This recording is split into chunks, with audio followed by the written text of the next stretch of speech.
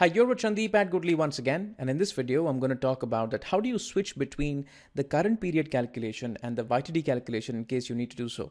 Let's just take a look at the Power BI file that I prepared and you will understand it better. Alright, so I'm in the Power BI file which contains the data and a little case study here. You can see that we have year and the months here, and against every single year and the month I have total sales presented. Now this is good enough, but let's just say that I wanted to switch between the current period sales and the YTD sales, maybe through a selection button. So the user should have the selection ability. If the user says, show me the current sales, he sees the very sales that are appearing on the screen. If the user says, hey, show me the YTD, this sales should actually change and should actually show the YTD sales. Now, there are two ways in which you can solve this problem. The first one is going to be plain vanilla DAX solution, and I'm just going to show you that. We'll also take a look at how can you solve this problem dynamically using a calculation group. Let's just get started. Alright, so the first thing that I need to be able to solve this problem is the ability to select on the screen. The user should be able to switch between the YTD and the current period calculation. So I need a slicer here.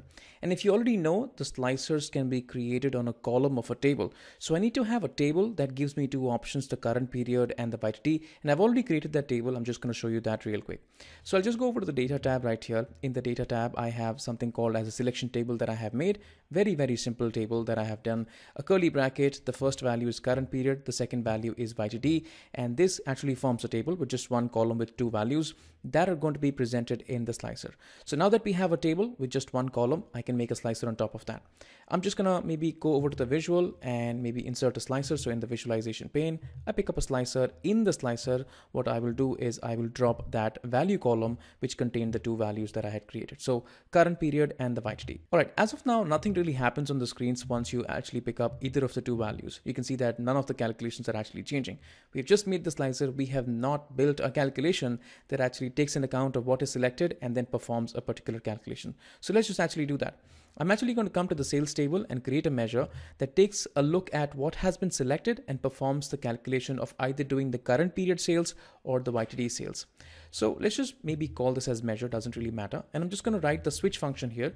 The expression that I'm trying to test here is the true expression. That means whenever the condition becomes true, then do something. So I'll just write a true here. And the value that I'm going to check for is what has been selected in the slicer. Take a look at what is selected. So I'm just going to use the selected value function and I'll say, hey, why don't you pick up the value column of the selection table and see what has been selected. So if the current period has been selected, that's the text. In that case, I just want to show the total sales, which is one of the measures that I've already created. If the YTD has been selected, then I would like to do the YTD calculation. So this again, and I'll say that if this value is equals to YTD, then run the total sales, but just don't do the vanilla sales, just do the YTD sales. So I'm going to use the total YTD function here. Total YTD asks you for the first part as YTD for what? What is your expression? So I'm just going to mention the total sales as expression.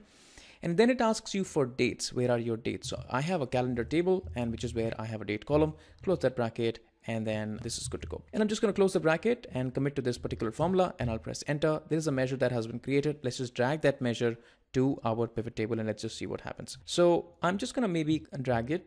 And you can see that it actually shows me the YTD. The sales are being totaled like a running total over and over again. Now, if I change that calculation to current period, it actually shows me the total sales value. If I pick up YTD, it actually shows me the YTD. Now, there could also be a possibility when the user actually selects none of the two. And in that case, it actually shows you a blank because in the switch function, we left out the part where the user has not really selected anything, right? So I'm just going to go over to my measure and I'm just going to say that if neither this condition is true nor this condition is true, then what? Then I just want to show my total sales calculation. So I'm just going to say result 3 is going to be nothing but my total sales. Now, if none of the two conditions are true, only then you will just see the sales that have been calculated. So press enter. And in case nothing has been selected, you can see that I just get to see my total sales value. Now this solution is good enough in case you just want to carry out this particular switch calculation only on total sales. But what if you wanted to make the same calculation on the units as well, which is another measure, or maybe some other calculation as well? So you'll have to write multiple such measures for you to be able to do that, which is where you'll keep on changing the total sales here and replace that measure with any other measure which you will try to switch between the slicer.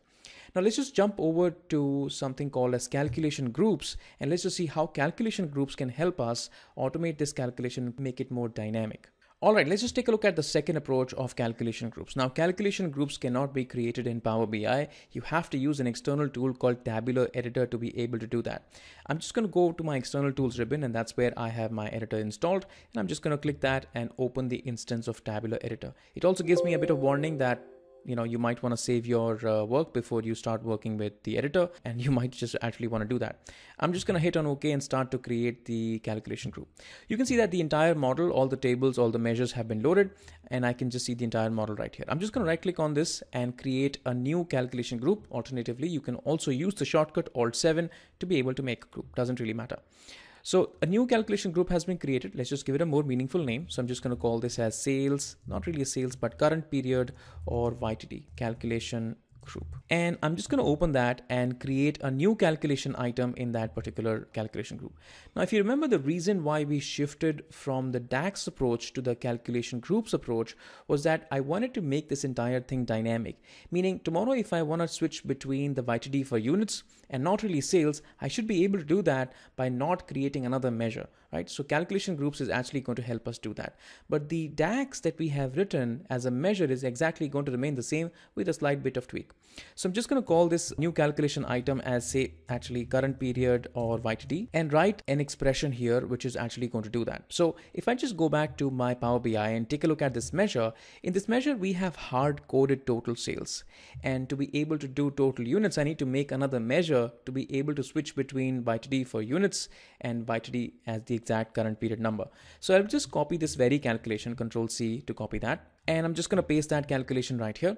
Now, in this calculation that I have pasted in my Tabular Editor, I will just make a small change. And I will say that, hey, this total sales, which has been hard coded, why don't you pick up the calculation that you're actually seeing in the visual currently. So in the visual, I could have total sales, I could have units, I could have any measure for that matter. And I'm just going to write the selected measure as one of the placeholders, which is going to actually work on the measure that has been placed in the pivot table. And here also in YTD also, the YTD will not happen on total sales. It will happen on the measure which is placed in the pivot table. So I'm just going to write selected measure. And of course, the total sales is also going to be selected measure, right? Let's just format this DAX, and I'm just going to hit save, and the changes are going to be then carried forward to my Power BI. You can see that I now have this calculation group table, and it also asks me to refresh this particular thing now. So I'll just hit a refresh and escape this measure. We don't need this anymore. And now what we're going to do is we're really going to carry this column that we have created, which is the name column, which is where the calculation has been fed. And I will just drag that into my pivot table in the columns area of the pivot table. Right? And you can see that it actually gives me the current period or the YTD. And as of now, since we had dragged total sales in our value section of the pivot table, this is actually doing the calculation on total sales. Let's just see in the first place if this works or doesn't work.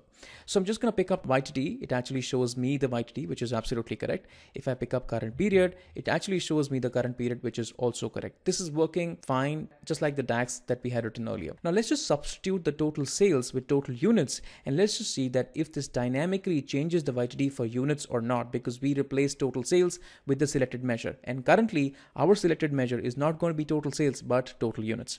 So I'm just going to come over here and cancel out my sales, or let's just keep both. So let's just also drag total units right here. So I'll just drag total units, and you can see that it actually shows me both the calculations, total sales and total units for the current period, because current period has been selected.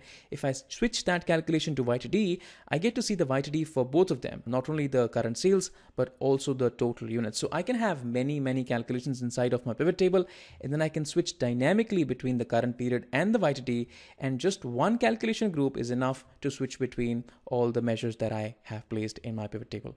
All right, that was all about how do you switch the calculations between the current period and the YTD. We learned the DAX approach. We also learned the calculation groups approach. Let me know if you have any questions around this, and I'll be glad to help.